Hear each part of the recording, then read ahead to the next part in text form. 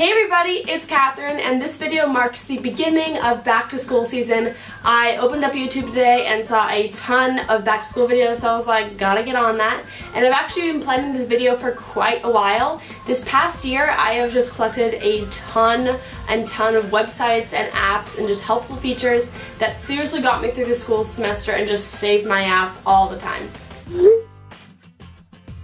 I want to talk about Cinch polls. It's an app that you probably have heard a few other YouTubers talk about, and it is another thing that really fits my needs. There are a couple people in my life that I really trust to choose stuff for me. So for example, I'll go shopping, I won't be with someone, and I'll send them like 4 photos of the same thing in different colors or a couple different pieces, and I'll ask them which one should I get. And it's kind of hard when you're in the texting app and like reviewing the photos and trying to compare and stuff, but Cinch basically collects all those photos together and they can poll right there on the app. So you can have multiple friends all polling for the same thing, or the main reason I use it is for Instagram photos. I'll edit the same photo like 4 different ways, and there's very subtle differences, but on the Cinch app I can review everyone's opinions on it and reach the final consensus, or ignore what everyone thinks and do my own thing. But either way, really good way to know what kind of other people are thinking about your photos or your questions.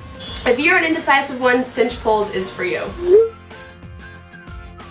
Perhaps the most used app out of all of these I'm about to mention would be Self-Control. I have just touted this thing in every single one of my videos ever about school, and if you're not already aware, not already using an app like this, you basically install it on your computer for Mac, and you can set all of the websites that you get distracted on. So for me, it would be Twitter, Tumblr, YouTube, Facebook. So I type it in, type all the websites out, and I can set an amount of time, and Self-Control will block me out of those websites. So if I'm just trying to do a research project, just trying to type something out on Microsoft Word, I don't even have the option of going on the internet and accessing those things to distract myself. But I know there are some of you out there that don't think Self-Control is sufficient or want something a little more advanced. So I am going to link about 4 or 5 other apps in the down bar that have more specific features. So maybe they only whitelist you or allow you to go on one site for 30 minutes and then you get a 10-minute break. Some of them are available for Mac and PC, but yeah, they all have additional features, and I'll link them all down below, as well as Self-Control, so check those out if you think that you will get distracted as you start the school year. This one's for really more like health conscious people or just progressive people in general, but the app is called Flux or Flux. There's a period between the F and the L. Obviously it'll be down below. Basically the idea behind it is that your brain really doesn't like the blue light your laptop gives off past the hour of like 6 or 7 or sunset basically. So it starts adjusting the color tone of your screen to be more conducive to help you not only look at the screen easier, but be able to fall asleep when you actually need to. So it's pretty much automatic. I use it all the time, and it really doesn't impact you a lot, so I highly recommend you download it for free. This is like the sole reason I want to make this video.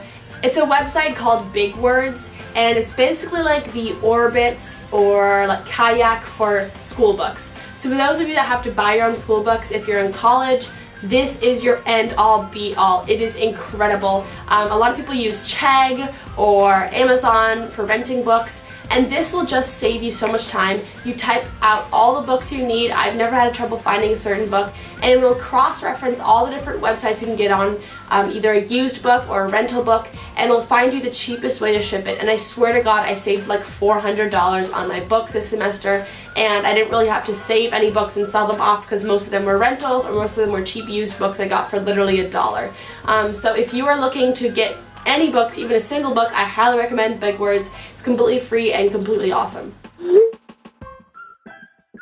This is a website called Buffer, and I've mainly been using it for my internship this summer, just because you can plug in like your LinkedIn account, your Twitter account, your Facebook account, and you can type up a post, put a picture in it, put a link in it, and basically you can set it for when you want it to post. So if you've ever thought about, oh wow, I really want to post this Facebook photo at like 8 p.m. but I'm not going to be home at that time, you can set it to do so and it'll do it for yourself. Or like for me, I'm in a different time zone than most people in the US, so I always tweet at like 8 a.m. because it's like 5 p.m. in the States. So you can just set it to do that for yourself if you're not going to wake up by 8 a.m. because it's summer or back to school, you know, you're busy in school. So Buffer just saves you that time, and you can also front load a bunch of things to your Twitter if you don't want to be constantly on it and distracting yourself.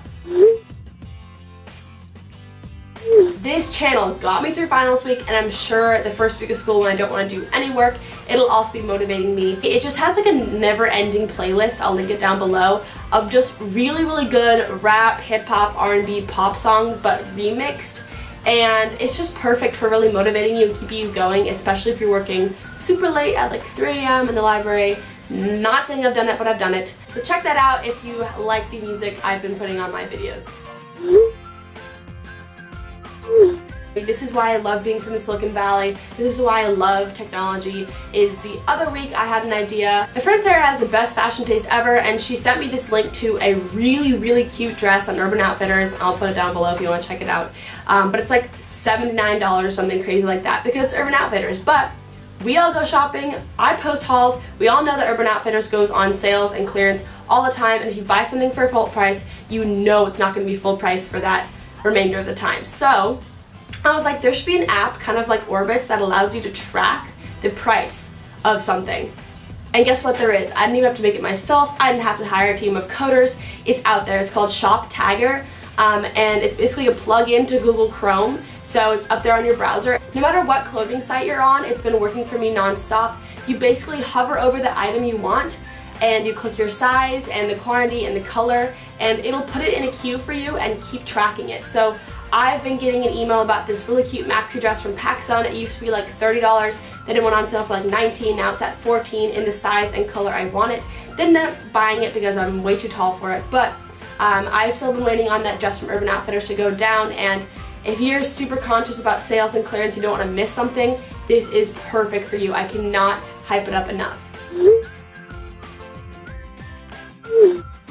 And last but certainly not least, Venmo is the only reason I can trust my friends or maintain a good relationship with them. I started using this app back in junior or senior year of high school, and for those of you that go to group dinners a lot, you go out to like Olive Garden or like Cheesecake Factory, and they don't split the bill individually, and everyone realizes they have to pitch in a bunch of cash and money, but some people have debits and some people don't have the right amount of cash, and it's just too hard to figure out. If one person takes the bill, you can all Venmo each other. Venmo is just like a digital banking app, so you plug in your bank account, and I promise you it's more secure than you think. If you spot your friend on like a donut, they can just Venmo you $3 or $2 or however much it was right then and there, so you don't have to keep reminding them. Because what happens with my best friend and I, Sarah and I will be like in this ongoing just list of how much we owe each other, and we'll be subtracting from it, adding from it depending on who buys each other what. But just in the moment, it's so much easier if you can just Venmo and get it out of the way, because reminding your friends about what you owe them is really, really awkward, and I do not recommend it. Similarly, if you don't think Venmo has enough security for you, which I've been fine with it and I don't care at all, there's also an app called Square Cash. It's kind of up and coming right now, a little more popular amongst the tech geeks in Silicon Valley.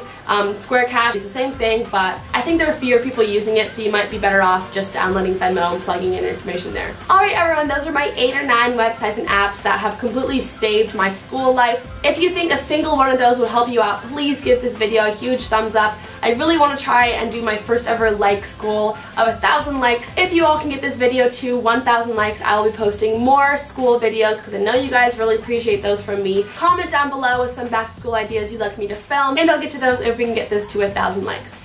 Thanks everyone for watching. I'll see you guys next time, and Cather out.